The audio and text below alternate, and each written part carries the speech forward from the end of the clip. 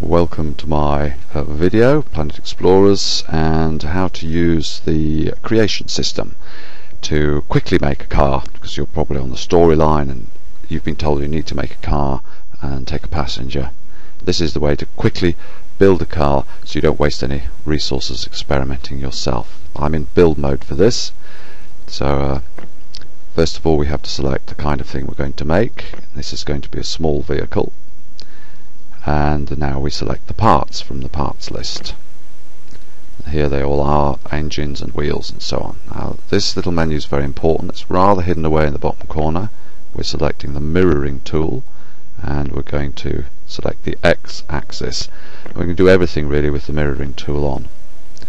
Now that the mirroring tool's on, we're going to set the drawing plane. Because we don't want our engine scraping on the ground, we're going to stick the cockpit in and grab an engine and pop that in front as well. At the moment, because they don't mirror, those objects are just centered. This is the first mirroring. I'm going to put 2 fuel packs in. That just gives the car a bit more time between refueling. And this is where the mirroring comes into its own. Just dob a couple of wheels in and voila, we have 4 wheels, all nice and symmetric. And just for completeness here, I'm going to pop in a headlamp, and if you're making this for the storyline, you'll want to turn the mirroring off a moment and stick a seat on, or maybe you want 2 passenger seats. So that's the adjustment tool, and it will adjust, again we need the mirroring on to adjust the mirrored pieces.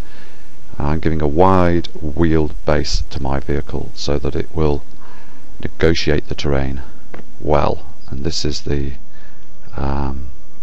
balancing tool here, and we're just going to put a little angling on there for the headlamps, and that's very nice. Now that's my car pretty complete, but checking it over here in statistics, I have 2 issues, an error and a warning.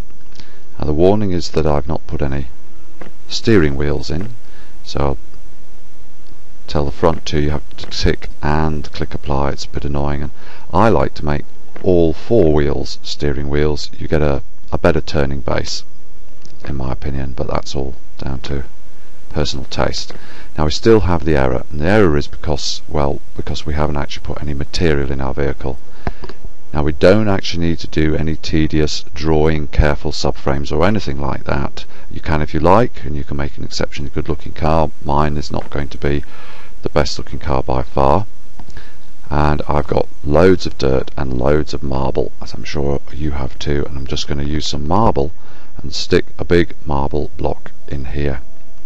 Now the marble block needs to be of a size.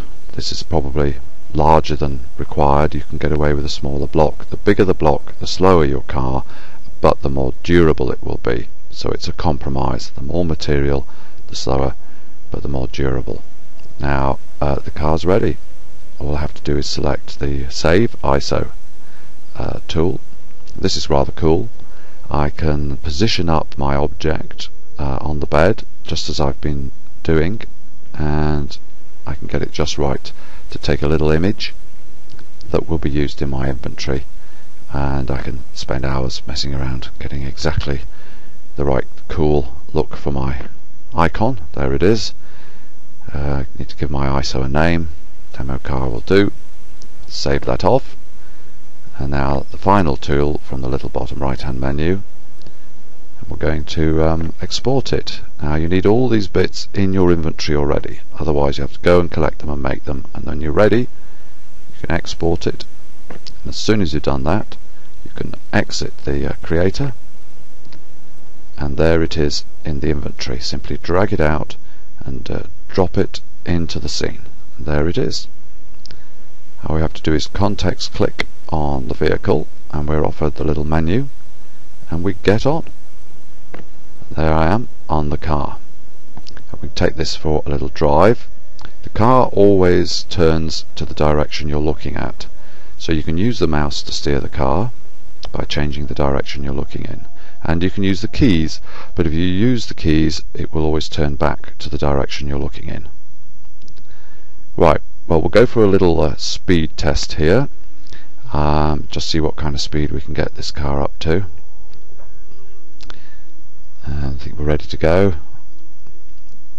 and there we are. It's pushing up to 40, 45, slight up incline, dropped it to about 35, and we're hitting a top speed of around about 50, so that's quite good. We can get it up to 50 miles an hour on relatively level terrain. Click L to turn the headlights on and off, and now we'll go for a crash test to test durability. So we'll push it up to around about 50 kilometers an hour, and we'll just drive into that thing, and whammo, 99% still there on the left, so that's great. Well, thanks very much for watching my little video.